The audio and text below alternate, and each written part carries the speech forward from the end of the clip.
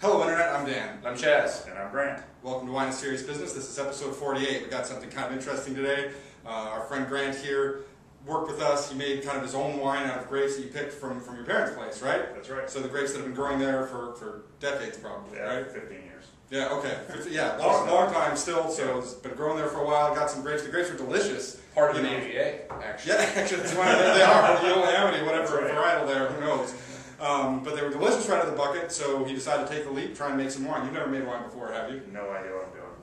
And we never have. We're intimidated. We were kind of intimidated by it, but it's fun to see. Do some reading, give it a shot, and this is it. It's been sitting back in the wine storage, I guess, aging gently for or bottle aging, right? That's right. That's bottle aging. Yeah. So jug aging. Jug aging, nice.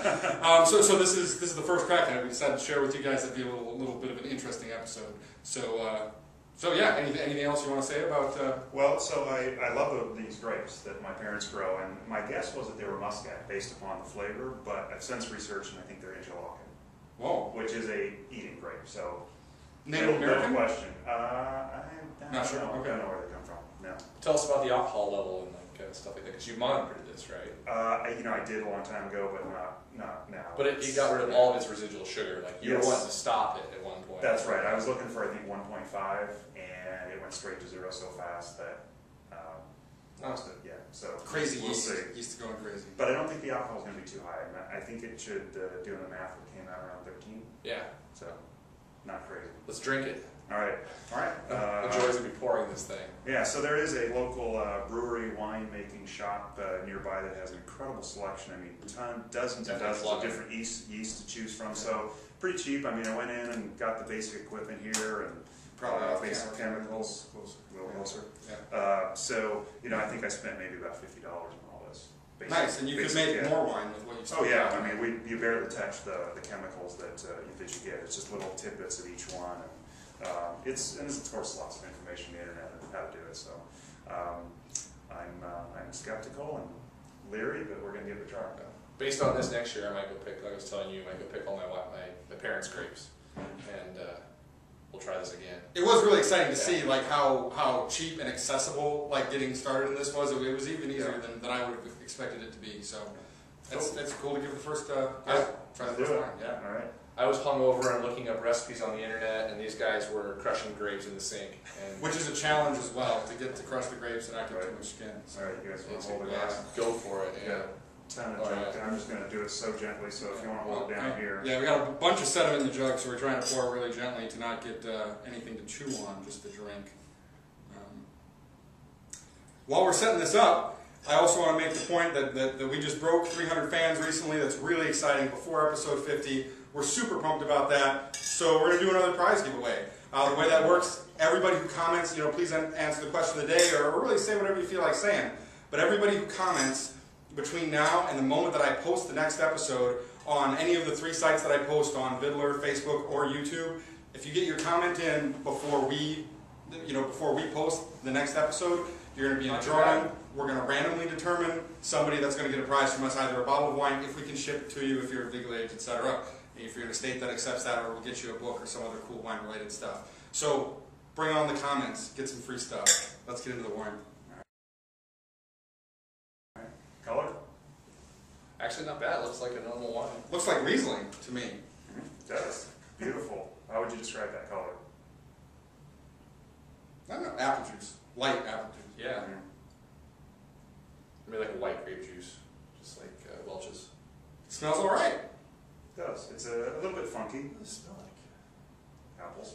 Yeah, apple juice. Distinctly, yeah. Apple skins. Yep. And not like crisp green apples. These are like ripe apples. Yeah, very light apples. But a nice nose, I think.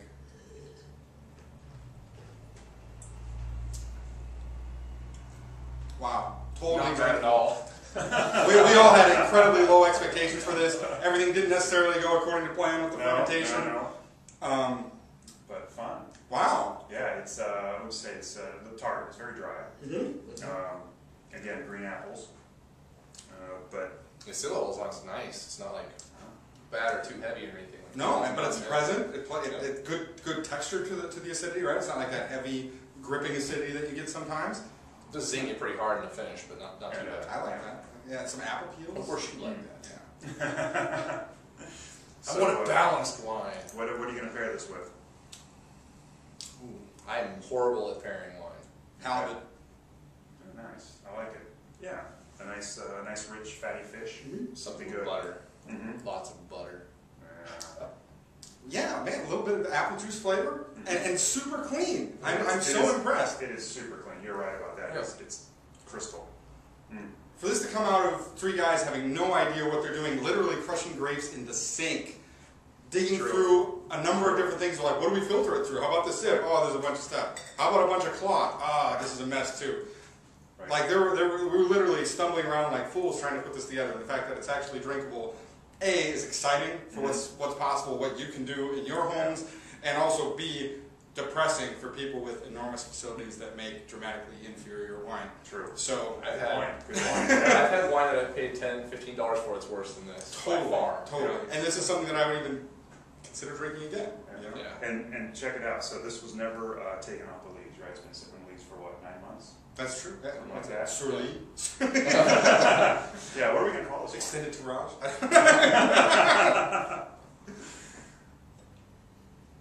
I don't know. Yeah, just Schaefer Estate. Schaffer Estate. I guess that's done, by the way. Oh yeah. There is one of those Yeah. already. Somebody came up with a good name for this a while back, and I forgot to write it down. That's not bad at all. Yeah. Interlaken grapes. Probably. Yeah, probably. What'd you score it, Dan? Oh. 86 points. I'm sitting on 84. But yeah, I feel it. It's good. Yeah. If you like a wine with like a ton of acidity. And actually, if you like Alsatian wine, I think Yeah.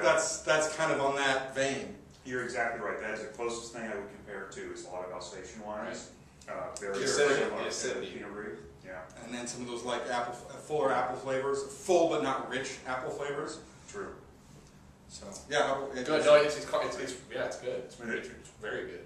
Color is perfect. Absolutely. Okay. What would you Yeah. score, Chris? What? Oh, 81. 81 points from Chris. All right. Yeah, I'm in your Off camp, camera. about 85 right in the middle. Yeah, it's good. So it's drinkable. Bottom of the glass, if we can get. It's the finish is Cloudy really, as well. the finish is the only thing that's really the Right. notable drawback. And my guess is that's because it's 7 degrees all Right. through the time. Yeah, I think that's what that does, gives it that little aftertaste. I think if we'd have taken it off there, I think we'd have moved it up a few points. And it's certainly exciting for trying this again sometime, right? Yeah, it motivates you to go out and do it again. If you can do this on a first attempt, one thing I was really worried about was you saw this was not full. Right. Mm-hmm. I was worried all that oxygen in there was going to ruin the wine before it ever came out. It No. didn't. Of course, sitting on the leaves and a few other simple things that you could improve next time. Absolutely, very doable, very affordable, and fun. Cool stuff. We're doing it again. All right. All right. So wrapping up, as always, the guest gets to ask the question. So what would you like to ask the viewers? There's going to be a lot of comments for this because there's the contest associated with it. Oh, excellent. Okay, well, this is the Tour de France is going on right now. Big fan, watching it every day. So it's been a little crazy. Lance crashed 3 times today. So the question That's crazy. is, where's Lance going to finish? Nice. Total? Is Is he it gonna, the whole thing? overall, yeah. Is he Overall. going to finish it all? First, second, third, fifth, 10th? Awesome question. Where is it? Yeah. Where's it going to be? Thanks for watching, everybody. See you next week. Bye.